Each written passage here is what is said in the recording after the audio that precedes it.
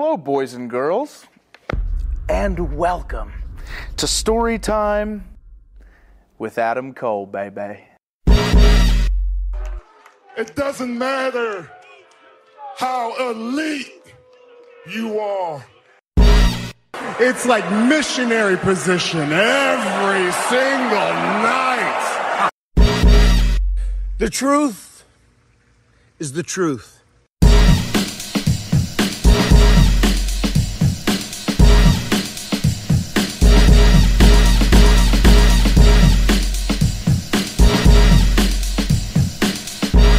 Ladies and gentlemen, I present to you Kenny No Balls Omega.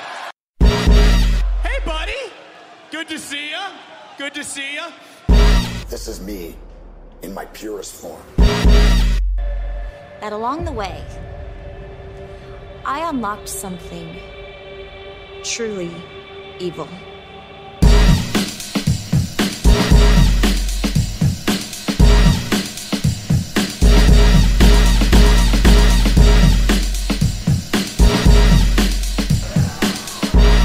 Free the Titan.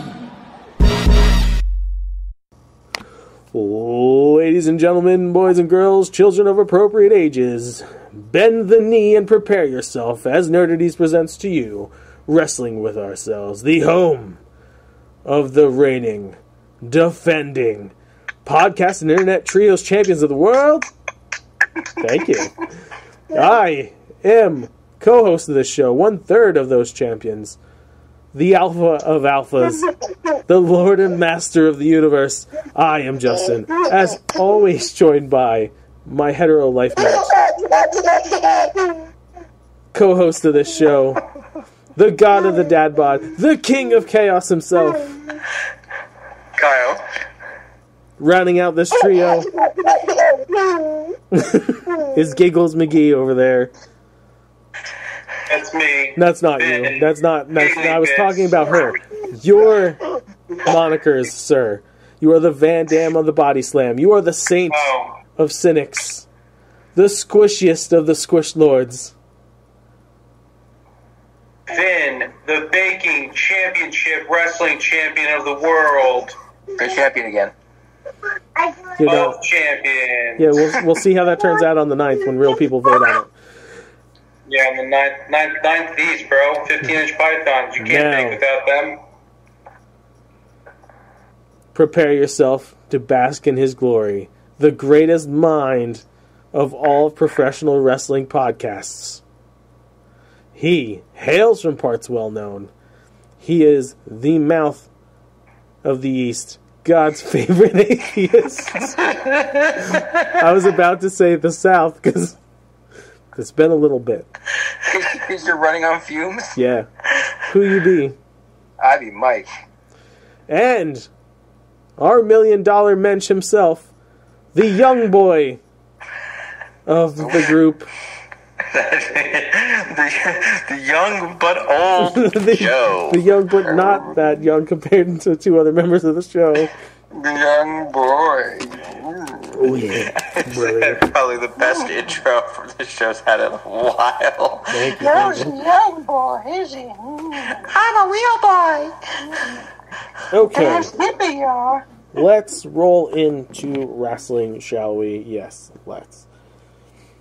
SummerSlam happened while we were away. And those of you who are like scratching your heads like, where's the wrestling show been? Pay attention, pause. It's once a month, and that's all you get. So, sorry, not sorry. If you would have bought more fucking Wrestling with Ourselves t-shirts available at nerdities.myspreadshop.com, we would give you more wrestling shows, but you didn't. So, But you still can. but you can. You can get it on a hat. It looks real sweet on a hat. The hats are awesome. Insane. So here we go. Yeah. SummerSlam. Logan Paul versus Ricochet. Logan Paul defeated Ricochet via pinfall because, I guess, whatever. But I don't think the Pauls are legally allowed to lose matches anymore, no matter where they're competing. Probably not. I think it's just because they continue to just undermine Ricochet's effort as one of the best wrestlers on the planet. I agree. Cody Rhodes versus Brock Lesnar. Cody Rhodes went over on Lesnar, and something magical happened. They say the Beast's heart grew 3 sizes that day. Apparently, just Brock wanted to be Brock about it, and he shook Cody's hand and gave him a fucking hug, and then he fucked off. So after the match, like in the arena, he gave him a hug. Yes, I actually saw in the footage. ring. Yeah, it wasn't like some dark moment. It was during the pay-per-view. It was during the pay-per-view, but like no one knew it was happening.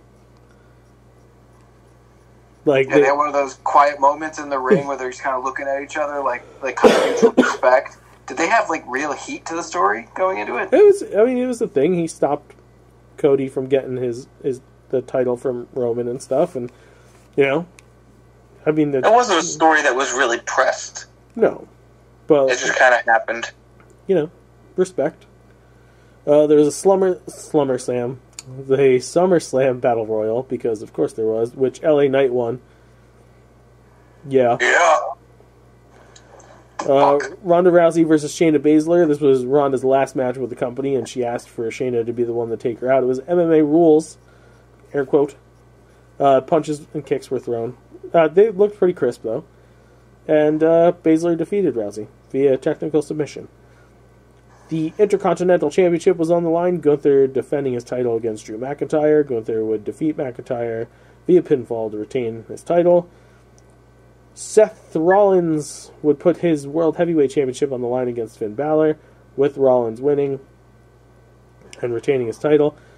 Asuka versus Bianca Belair versus Charlotte Flair for the WWE Women's Championship would see Belair defeat Asuka, and then just moments later, Io Sky would cash in her Money in the Bank and beat Bianca Belair to become the second new Women's Champion that night. The WWE Undisputed Universal Championship, Roman Reigns defended his title versus his cousin Jey Uso in Tribal Combat rules. Don't expect me to answer what Tribal Combat rules are, because it just seemed like a hardcore match.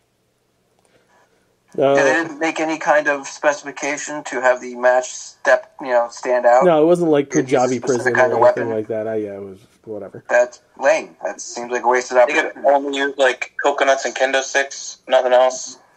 They have to use one of those sticks with shark teeth in it? Nope. So the outcome of the match is a lot to process. Jey Uso looked tremendously strong in defeat by nearly overcoming both Reigns and Solo Sikoa. The idea of Jimmy Uso turning on his twin brother is peculiar and could trend into ridiculous soap opera. The match preceding it was typical Bloodline stuff, slow at times, very compelling at others. Give WWE the benefit of the doubt in a long arcing story that is usually fantastic, but everybody was a little butthurt with how it went down, with brother turning on brother. Hey, what you gonna do? Brother. So that is that. Let's jump over to AEW for a second and look at the card for this weekend's All-In event over at the Wembley Stadium. Wembley? Yeah. I forgot that was this weekend. Yes. We have MJF defending his title versus Adam Cole, baby. Friend versus friend. FTR defending the tag titles against the Young Bucks, despite something we're going to get into in a minute. Then Hikaru Shida defending her title versus Saraya, Toni Storm, and Britt Baker in a Fatal 4-Way Women's Championship match. Kenny Omega, Hangman Adam Page, and Kota Ibushi versus Jay White, Juice Robinson, and Konosuke Takeshita. Chris Jericho versus Will Ospreay. And in a fun twist, because I don't think anybody's done it yet, but Chris Jericho will be playing himself to the ring. That's right, his band Fozzy will be there, and Jericho will be singing his own entrance music live. Nice. I like Fozzy. Yeah. I don't think anybody's ever done that before. I'm surprised it took him this long. And he is taking on the Will Ospreays. Jon Moxley, Claudio Castagnoli, Wheeler Yuta, and 3 to be announced competitors will be taking on Eddie Kingston, the Lucha Bros, minus one of them because Rey Fenix has a visa issue, so he's not able to attend. Orange Cassidy and the Best Friends in a Stadium Stampede match. Swerve Strickland and AR Fox will be teaming up against Sting and Darby Allin in a coffin match. CM Punk versus Samoa Joe for the Real World Championship. That's the belt that Punk is carrying around, even though MJF is technically the champion. And in a pre-show match, Aussie Open, the ROH World Tag Team Champions, will be defending their titles against MJF and Adam Cole. They're doing double work? Double work. It's gutsy. Yes. It means they're going to lose. Well, that was, yeah, but that was the thing. Yeah. That MJF likes Adam Cole so much that he's willing to wrestle twice in one night. Yeah. Because MJF doesn't wrestle twice in a night. Okay, let's get into some news. Cash Wheeler was arrested for a bout of road rage, and he showed a gun off during this whole incident. Brandishing is a serious charge? Yes. So, fined, or he's got plenty of fines, I'm sure, out of this. They did not take his passport, though, so he is able to attend the show. However, Tony Khan is still looking into the situation to see how bad it is, and we shall get updates as we get closer to Sunday to see what is going to happen, if this match is actually going to take place or not. Kyle, thoughts? I would anticipate it still taking place, because otherwise, what do they do with the Bucks? They're not going to take the Bucks off of All In. No. Who do they replace? Who do they replace FTR with? Because they're not going to have Dex wrestle a single, and CM Punk is already in another match. I mean, I'm sure that they will figure things out and maneuver things around however Tony needs to. Lacey Evans. So are you saying that you think that means that FTR is getting taken out of the match completely? I don't know what to think. I think what will end up happening is there'll be some behind the scenes fine or some kind of suspension post All In for Cash, and then for a period of time Dax will be wrestling as a mid-card single, like he was for a little while anyway. My only problem with most of this is it kind of just gives away the fact that they're probably going to take the belts off of FTR. Which then, what do you mean? They're not. If he's going to suspend him, they're not going to keep the titles.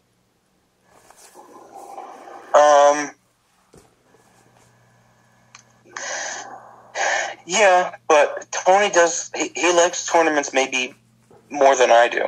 So I could see him just having them drop the titles than having someone do a tournament and then when FTR returns. Yeah, but I don't know if he's going to be like, let's have this match, and then I'm just going to strip you the next week.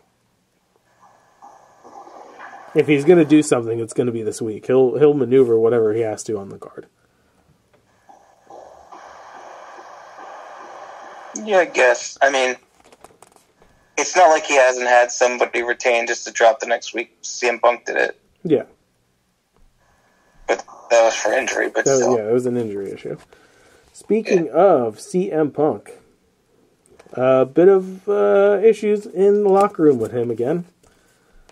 Apparently, he has been banning certain wrestlers from Collision. Doesn't want Jack Perry there anymore.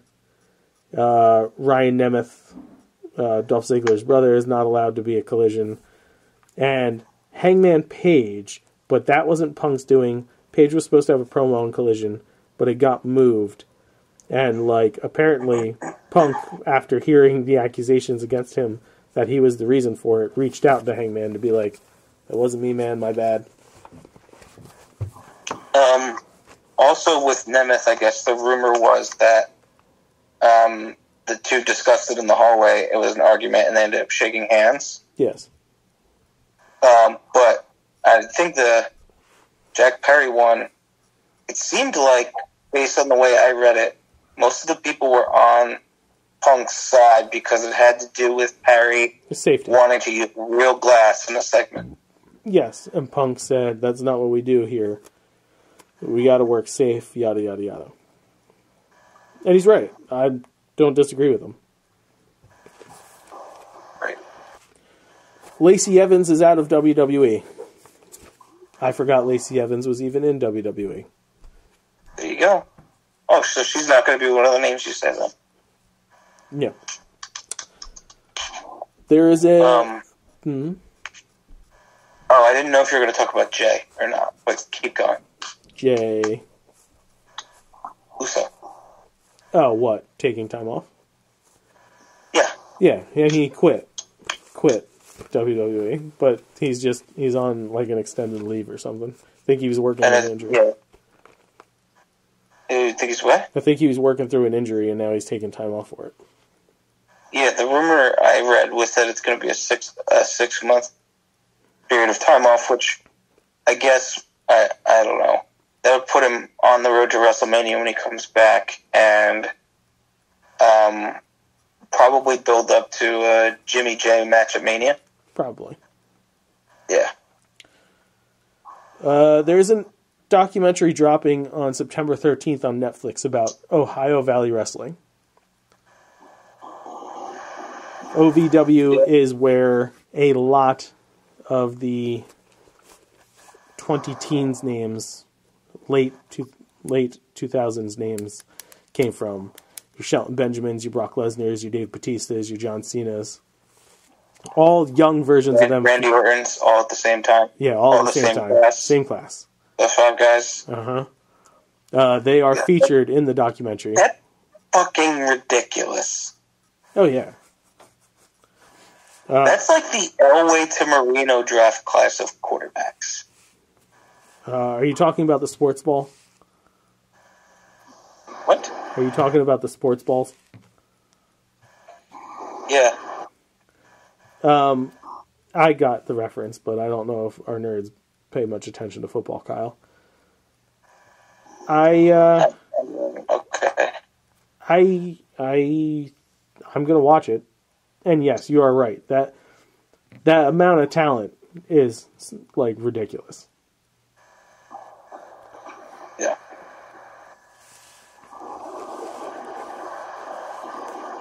Tommaso Ciampa has been looking for his best friend and posting missing signs all over WWE events and his local neighborhoods, searching for his buddy Johnny Gargano. And if you haven't seen any of these things, they're adorable. And I can't wait for DIY to get involved in the tag scene on Raw.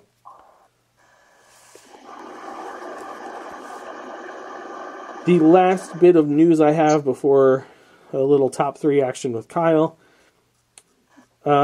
Edge wrestled his last match with WWE the other day. The last match on his current contract, as he would note. He has not re-signed a contract with them, and I'm thinking, having listened to the Edge and Christian podcast for the years that they did it, they'd always stated that they wanted to end their careers together the same way that they got into the business. Christian is currently under contract with AEW. I wouldn't be shocked if Adam Copeland shows up somewhere along the lines anytime soon in AEW to either have a quick feud with Christian and then team up or however they do it, but I can see that happening.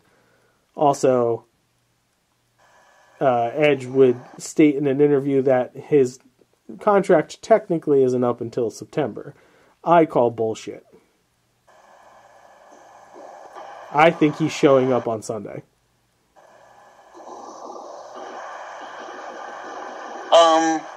Yeah, it's like possible.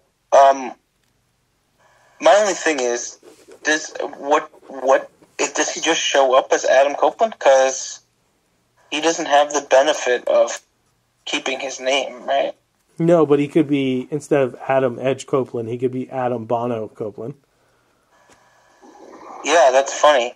You know what would be even funnier? Is if his first feud alongside Christian was with the Butcher and the Blade. Yeah. Then it'd be Edge versus the Blade. Yeah. Yeah. That'd be great. Those jokes were equally funny. You know what? I'm not going to argue that. All right, before we started today, I messaged Kyle and was like, hey, who do you think are the top 3 most important acts in their respective companies in AEW and WWE?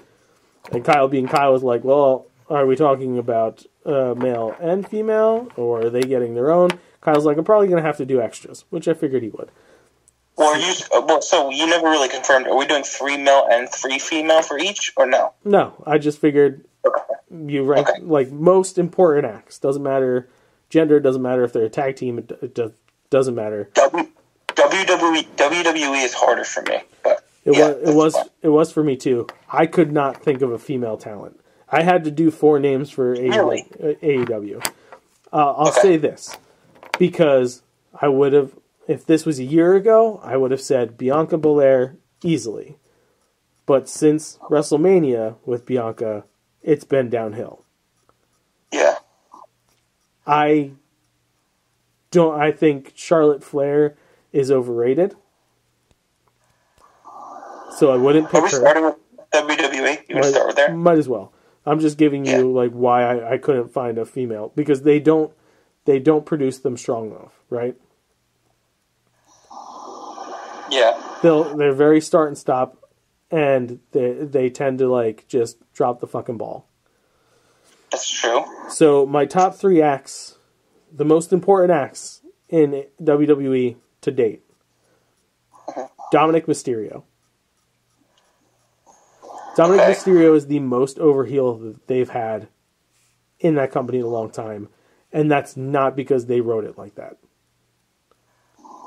It's just people love to fucking hate that kid. Yeah. Love it. And he's also coming along. He's also good at leaning into it. He's just like naturally good at it. Yeah, right. Like the whole scenario with him is outstanding. Next up would be the Usos. The Usos are by far the best tag team in that company. Yes. And the work they've been doing over the last like fucking 3 or 4 years of the Bloodline stuff has been incredible. And to that extent, I say the third person that I have listed is Paul Heyman. Without Heyman, Roman's heel turn would have never gotten over as well as it did. Despite the fact that everybody wanted it. Yeah. Well, you're right. You're right about that. And those are my 3 for WWE. What do you got? I agree with the Usos. They have to be in there. They have to be in the top 3. Yeah. I will give my honorable mention to Rhea Ripley. And then I guess for my other 2, I will say, and these are not in any particular order for me, but I will say Kevin Owens' ability to work with anybody, even though he's not like dynamic on the mic, his microphone work is so different from the rest of that company that it makes him stand out in a way where it's equally impressive.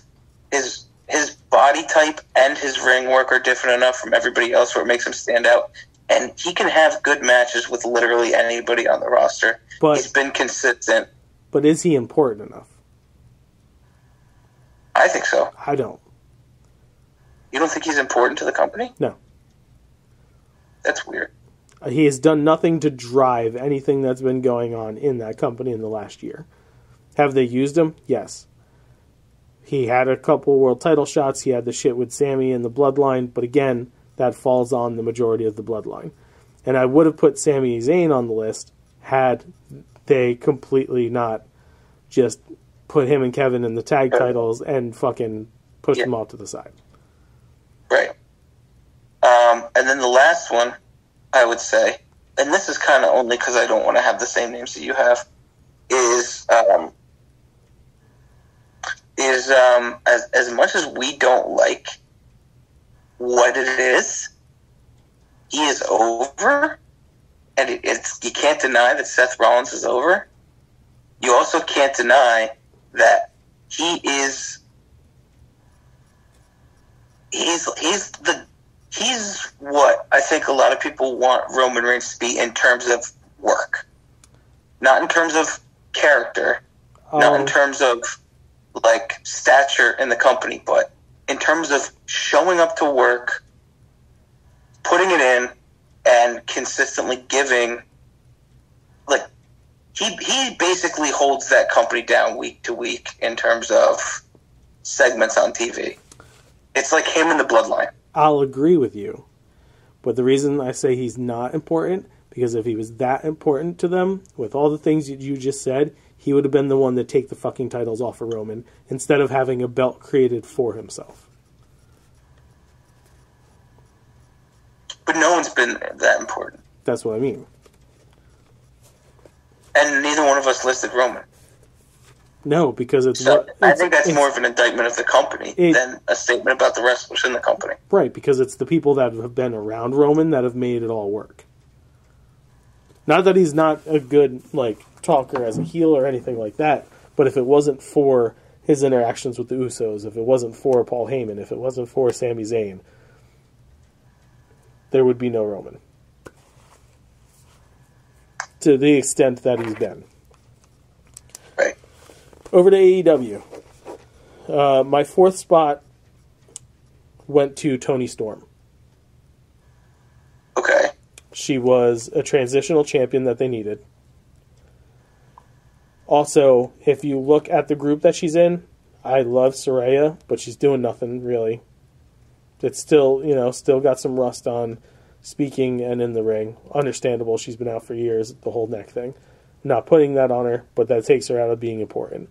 And honestly, as much as I love Ruby Soho, Tony's better.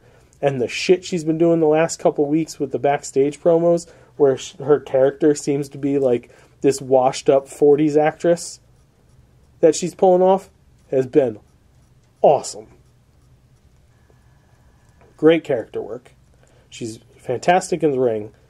And, again, she's been someone they've been able to lean on. Now, my main three... But she hasn't... Has she even... Well, I guess she was given a title shot, right? She just lost. Yeah. She has to get the title back. Yeah. FTR. AEW, when it first started, was priding itself on being a tag team company. And then it kind of fell off. And FTR took their leave of absence for a while, and they came back, and they've brought, they came back, took the titles, and they've put them back in the spotlight. And I appreciate that. I also appreciate how open they are about their love of wrestling, so much so that it becomes a detriment for them at times.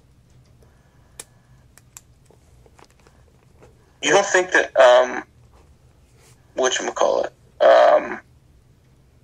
you don't think the Acclaimed kept the tag titles relevant? I think the Acclaimed did a great job, and they were a homegrown act that got over. And dude, we still scissor. It's awesome and everything. But if I'm looking at the importance of a team, they would have kept the titles on the Acclaimed if they didn't think that it was going to start to fizzle out like it did.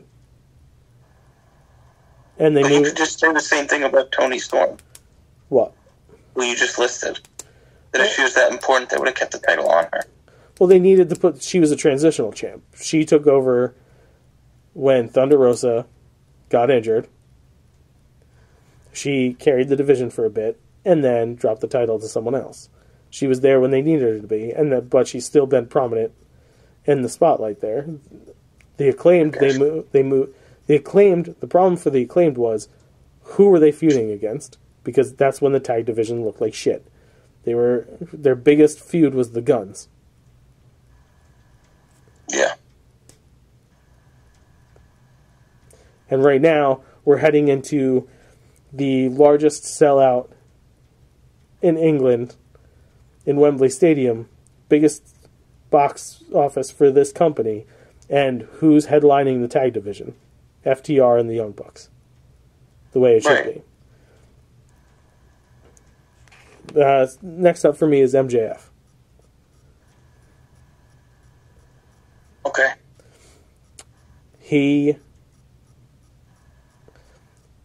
He's probably their top draw.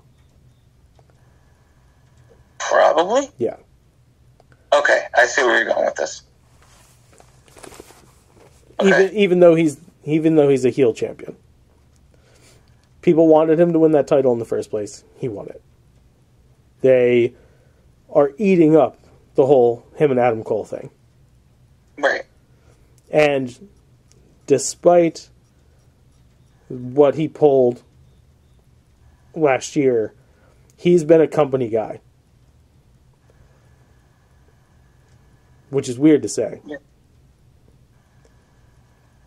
But I think he had a point. You know, he was one of the originals, and he wanted to be treated the way he should be treated. I have no problem with that. And the last one on my list is Darby Allin. Darby's probably the most improved wrestler in that entire company. Yeah. He went from being the dude that throws himself around, not being able to talk, teaming with Sting, being relevant because he was teaming with Sting, getting really good on the microphone, having a really good back and forth with their top draw in MJF, to now not only still doing stuff with Sting and having their shit go on with whoever the fuck they were wrestling, he's doing the whole mentor role now to Nick Wayne. Yes. Which, that means that man is 2 segments a show. 2 different storylines a show. And there's no one else in the company who's doing it.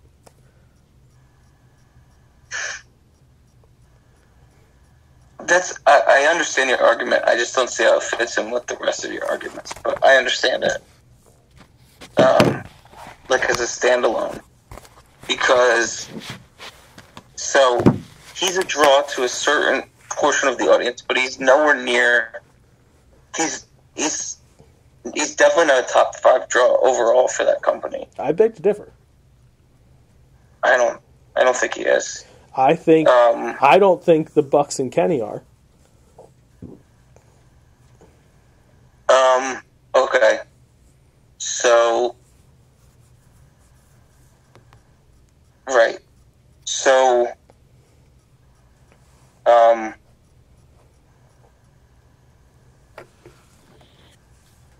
I would say,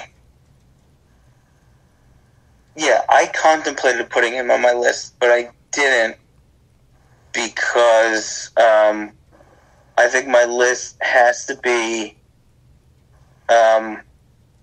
what there's like the importance in the company is not just like I'm not thinking about like necessarily what they're currently doing on TV, but what the obvious plans are for these people going forward, right? So like MJF is obviously like my number 1 because not only is he the champ and he gets segments every week, but he went from doing the Roman Reigns thing where he like, or the Brock Lesnar thing where like sometimes he wouldn't be on TV. Sometimes he'd be on TV and not wrestle for weeks. And he was still relevant and still a major draw for the company. But now he is wrestling. He's doing mic segments and wrestling segments, and he's gotten over both as a heel and a face in the company without ever fully embracing being a face in the company, which is just fucking nuts. I would throw out Adam Cole because of the plans that they obviously have for him going forward.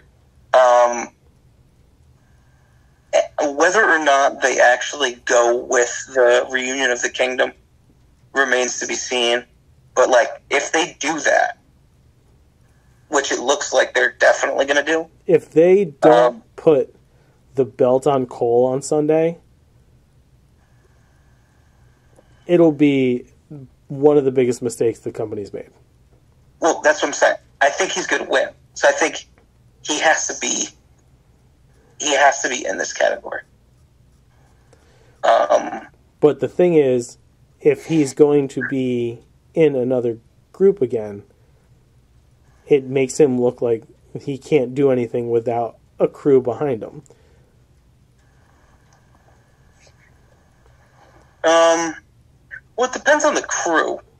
Because if he's the only one that's really, like, winning, and he's the clear-cut leader, then I don't think it really tarnishes what he's doing at all.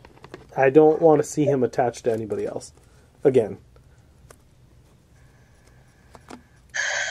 I mean, I definitely think that they're going to do that, though.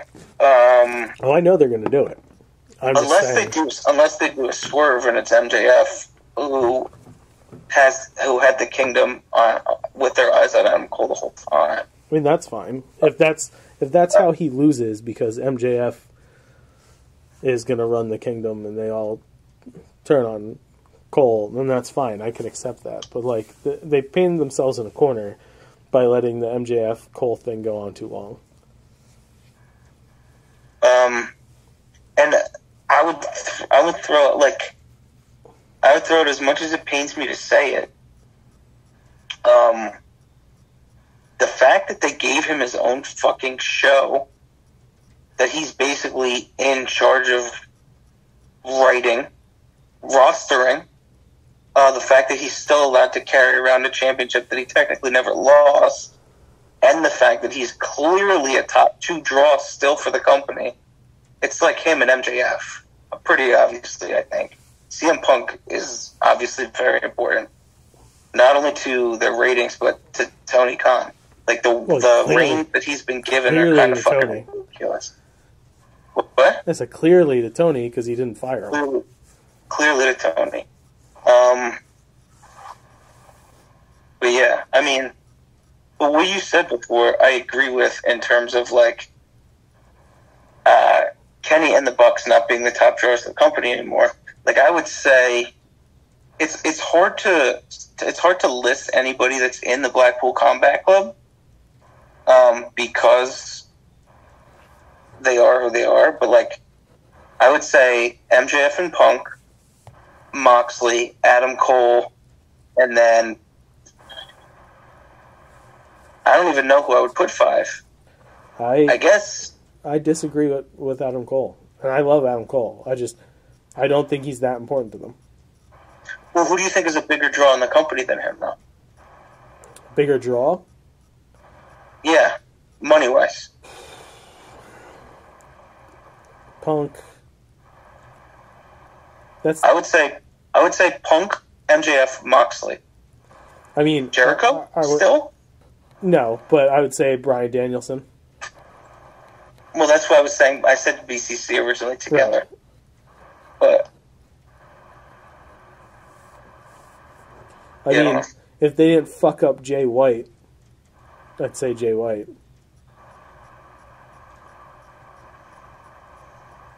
Yeah. But that's a wrap on this show. They got 37 minutes. That's all they're getting out of it. Yep. All right. As always, if you like what you hear, you can like us on Facebook.com/nerdities. Follow us on Twitter @nerdities. Email us at nerdities@gmail.com and check out nerdities.com. While you're there, spend some money by heading over to nerdities.myspreadshop.com. Buy cool stuff. If you're watching the video of this, Joe's rocking some of it. Decade of Distraction t-shirt and hat. You can also go to can'tstoptheropedrop.myspreadshop.com to support my other podcasts, wares, and Mike's other artwork on really cool Disney/theme park related items. Halloween shirts are coming soon. I'm very happy to announce that this one of my favorite things Mike has ever told me about was a what if story he had written for Marvel. That I'm not going to get into all the details just in case one day it does happen. But a t-shirt version of this thing is coming to fruition on that shop, and I know I will be getting one for myself. Also, sinfulcreationsbyjustin.com. That's CINNFUL creationsbyjustin.com. Get your sweet treats from me. It's worth it. It's food for the rich, priced for you poors.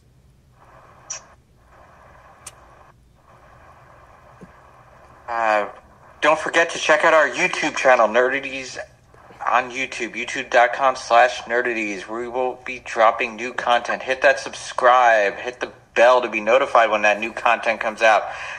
There is rumblings of a live show. It's not rumblings. There's not rumblings. It's confirmed, bitch. On September 19th, 8:30 p.m. Eastern Standard Time, youtube.com/Nerdities. Be there, motherfuckers. Yeah. Subscribe to us. Hit that bell. Be part of this live show. Yeah! Aggressive, Joe. I love it. Making my fucking nipples hard. For a lot of weird reasons. Just peed myself.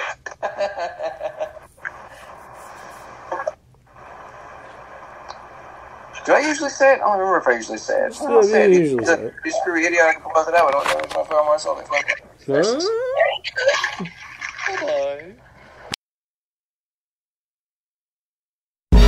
We did that tonight. We made that man proud. So this doesn't end tonight. This does not end tonight. As long as this company's around, as long as I'm around, and I know the rest of you will be here, we're gonna do that every time.